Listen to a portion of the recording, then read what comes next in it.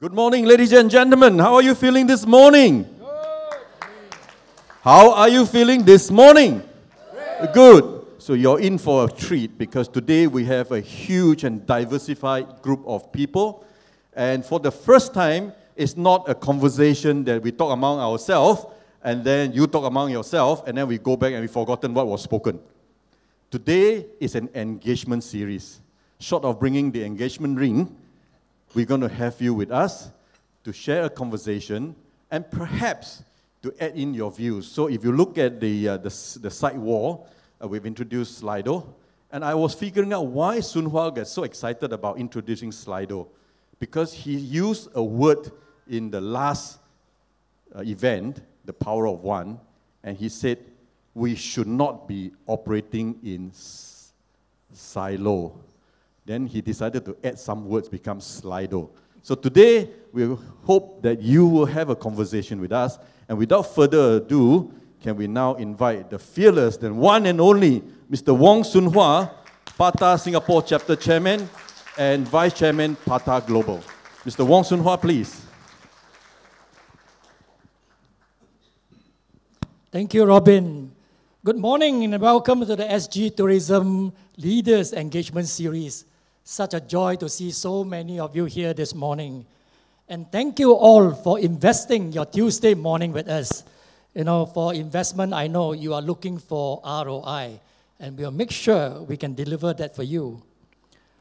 Now, for those of you who came early, you would have enjoyed the wonderful breakfast spread presented by our venue sponsor, One Farrer Hotel.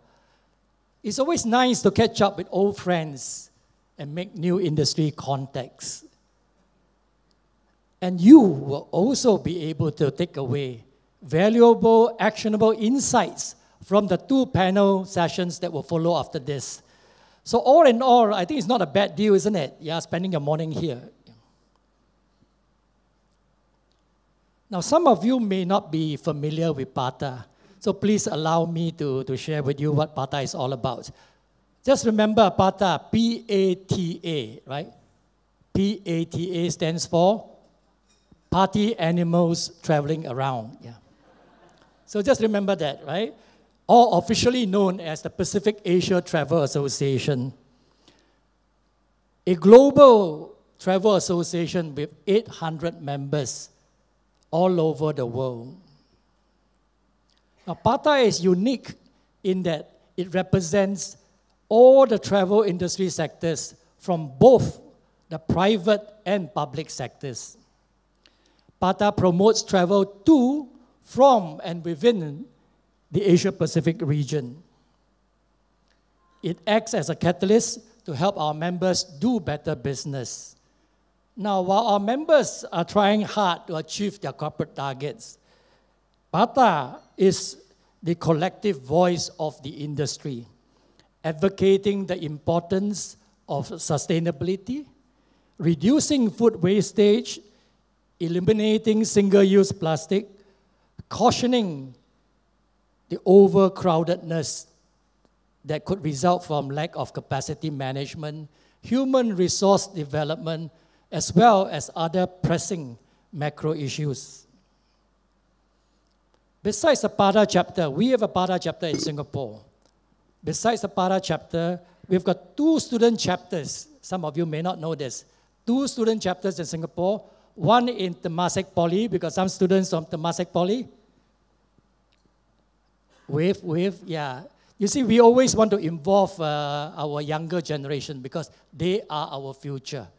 So Temasek Poly, we have a student chapter, and a new one, the latest one in SIT, Singapore Institute of Technology. We also have got representatives from SIT. Yeah, welcome. Yeah. Now, in pursuing growth, we must focus on the 4 Ps. Now, not the traditional marketing 4 Ps that all of you are so familiar with.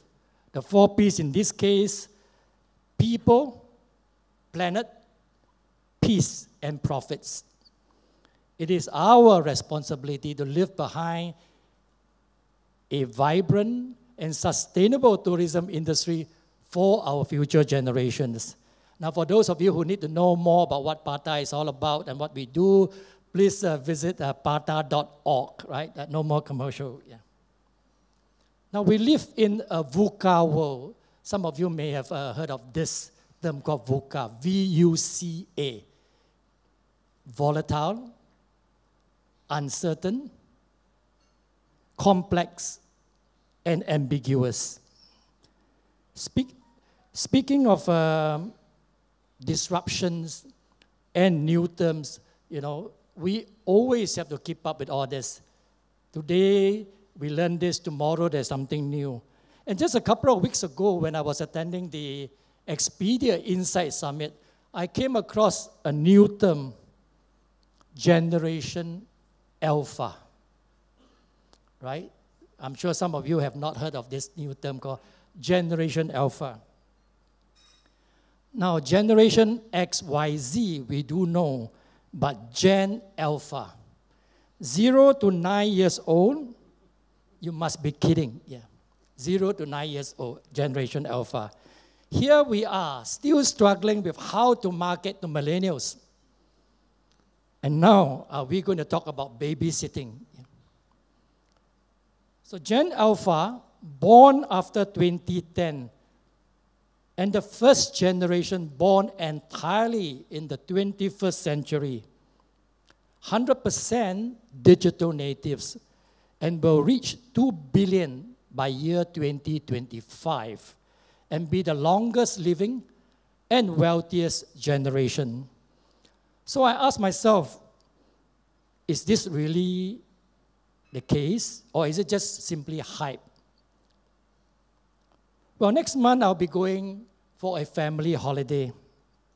I propose we go to Vietnam.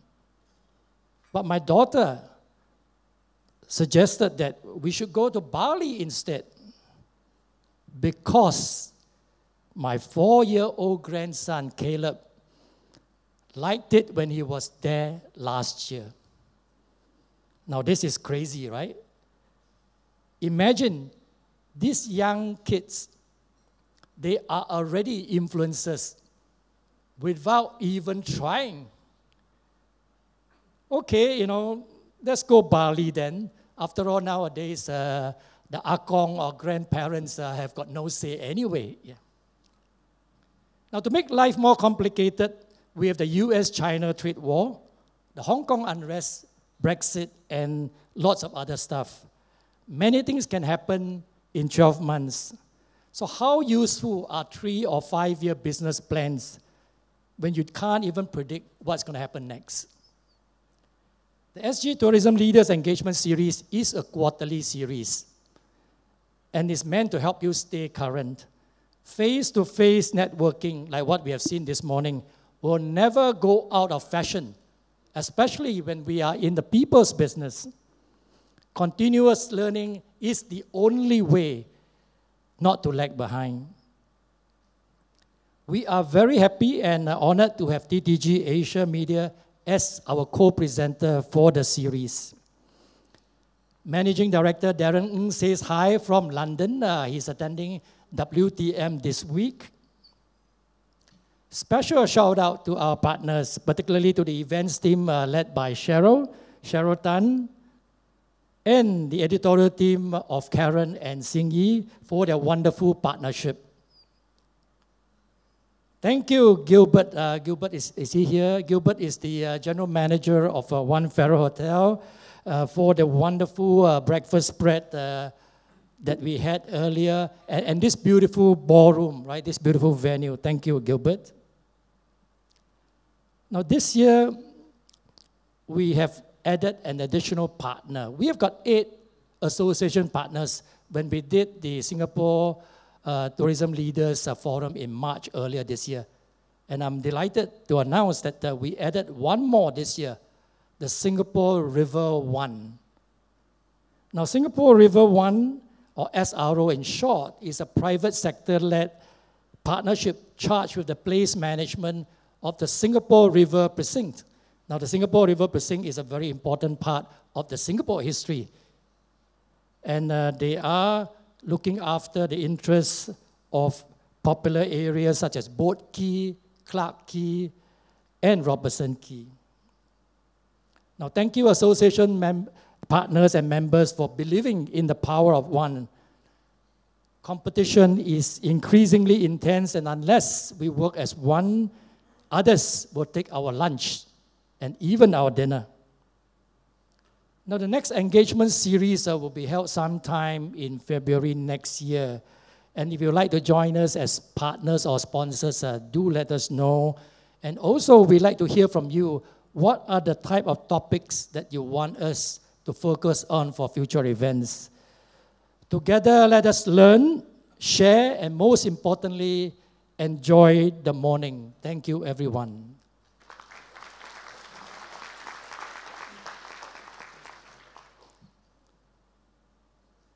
Now, let us now move to the program proper. We have got 2 panel sessions lined up for you this morning.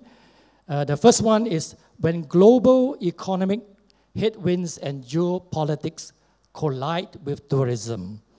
The second one is the rising tide of experiential travel. Now, let me thank our distinguished panelists for taking time off their very, very busy schedule to come and share their insights with us. Thank you, Andrew Staples of the Economist Corporate Network, Dean Schreiber of Oakwood Asia Pacific,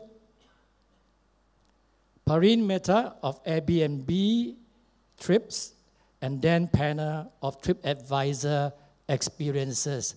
Now, these are the big guys, the movers and shakers in the industry. And thank you very much for making time to be here with us today. Now, panel discussions cannot succeed without good moderators. And we are very fortunate this morning to have Robin Yap and Sing Yi from TTG Asia Media.